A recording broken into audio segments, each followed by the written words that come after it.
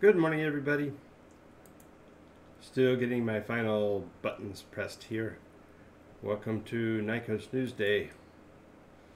It is, of course, Newsday this week. As you know, I changed the names of the days, and today is the day that we do our press releases and new information and such. And so, on this beautiful Newsday morning, I am bringing to you information about the property Nycos and the changes and adaptations and edits that we're working on, so you'll know where we are on the production side of things. And this is I'm just doing a final little thing here. I am on Discord. If you are a viewer who happens to have access to that, feel free to jump on and chime in. This conversation is always intended to be a dialogue rather than a monologue, and so the fact that I'm talking to you by myself and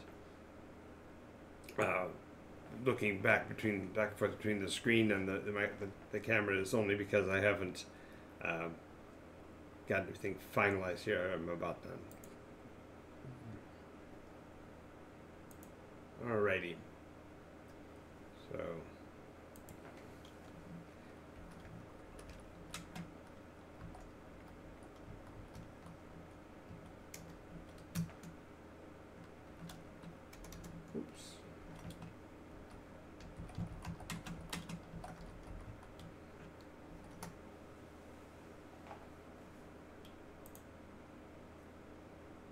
alrighty.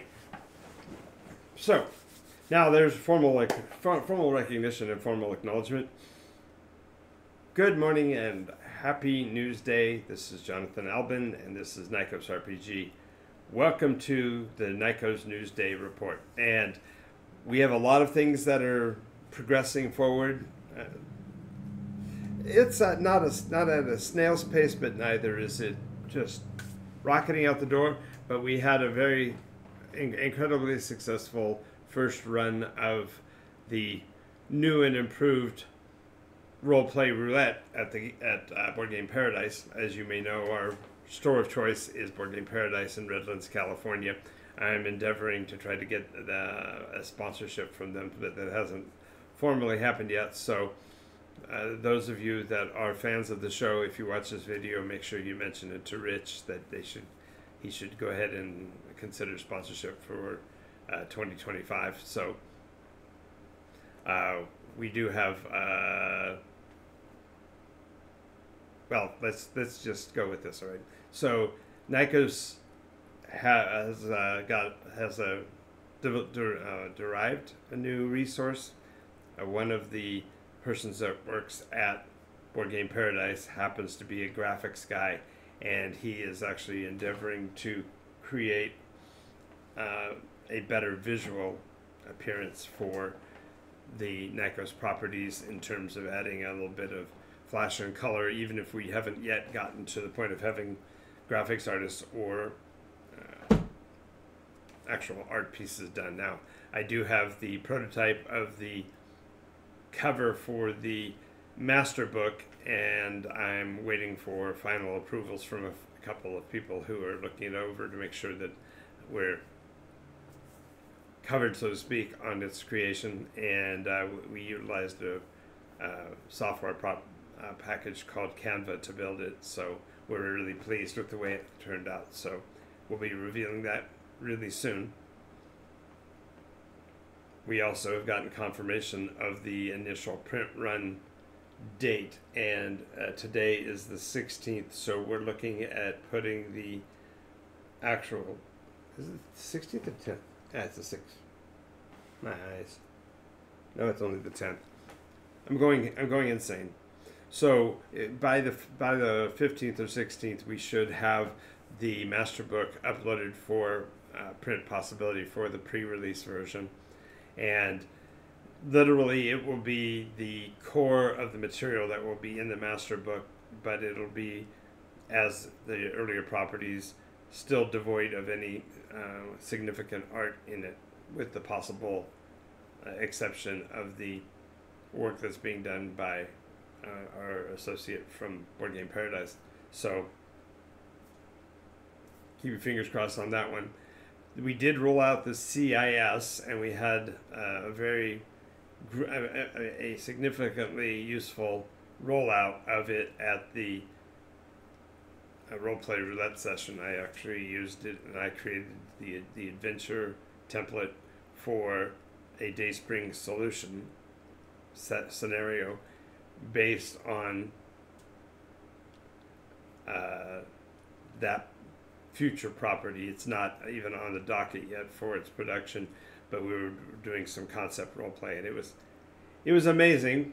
Out of the 4 players at the table, 3 of them had never actually played a role play game at all, and yet even with that sort of seeming hurdle to overcome, we were up and operational and role playing in 8 minutes flat. It was a sight to see. So I originally surmised we'd be able to be role playing within 5 minutes, but the first playthrough of the test was 8, so I may have to revise upward and just call it 10, because 10 minutes is still significantly less than the average role playing game requires for a creation of a new character and the development of the beginning scenes of a game. So that went really well. As a matter of fact, of those players, several of them said they'll be returning in particular to our game sessions, including tonight. And this is the Tuesday night game is sort of the launch of my week, but it'll also be included in my Nycos nightly news report tonight at 11. So I'll have information for you on how the game sessions are going tonight at 11. So if you are a fan of the stories, if you're aware of the iterational past, you can kind of get a feeling for what's coming based on those reports. And if you have never played a role-playing game before and want to be a part of it, we are continuing to do role-play roulette every week in September at Board Game Paradise in Redlands, California. For more information, PM me directly or check out BoardGameParadise.com or their Facebook page, which is at Board Game Paradise.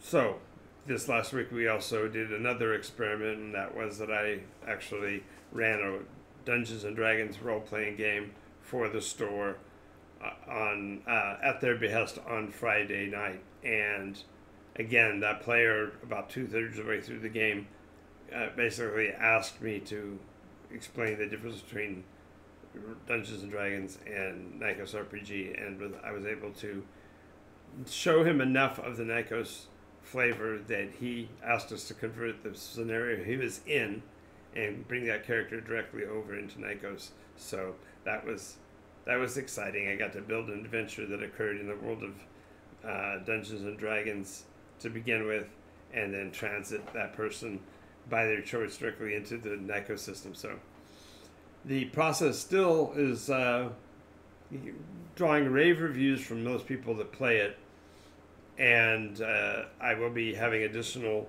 interview shows as we did last week with both Scott and that is Abletop, and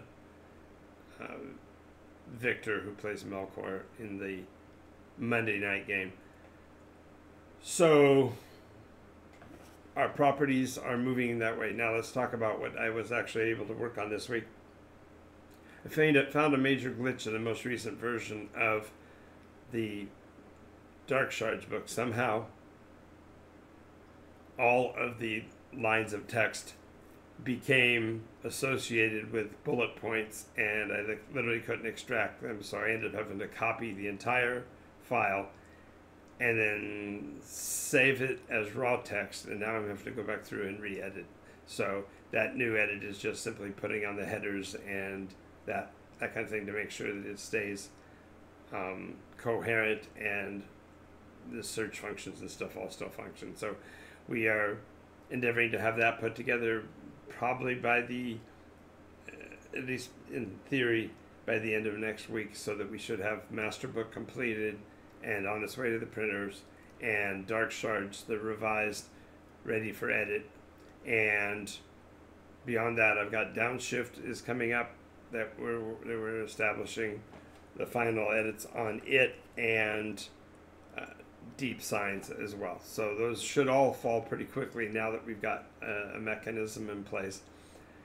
In terms of production, currently Dark Shards, both the basic edition and the enhanced edition, are still available for a limited time at lulu.com, or you can find the links to them, I believe, at nycosrpg.com in the shop section. So those are really the only things we have for today's episode, so I'm not going to run the extended version because I don't have a lot more to add. And watch for it tonight. I will be doing a remake of yesterday's episode because I found that the audio system for some reason was not functioning, and so therefore the majority of yesterday's show was no sound, so I did not upload it, and so that will be rectified. I'll put a revised up perhaps a little bit later today. I will therefore be broadcasting again on Twitch in a non-standard time, so watch for that today if you want to be a part of that. I don't anticipate that I'll be doing anything differently than I did in yesterday's show, other than making sure the audio is turned on. Don't get me started. Anyway, I want to thank you for being here. If you like what you're seeing, make sure you follow us here on Twitch, and if you get a chance, check out our extended number of videos. Somebody pointed out I've got almost 700 videos over at nycosrpg.com, so there's a lot to see, a lot to catch up with, a lot to absorb. And if you are also interested in being a role player and you've got access to a microphone and a headset, you can even play with us on the weekend. This is for our Patreon supporters only, so check out patreon.com/Nycos, and if you support and back us to that program, you'll have access to our online games, and we'd love to have you. This has been Nycos Newsday. I'm Jonathan Alvin, Nycos RPG. We'll see you next time.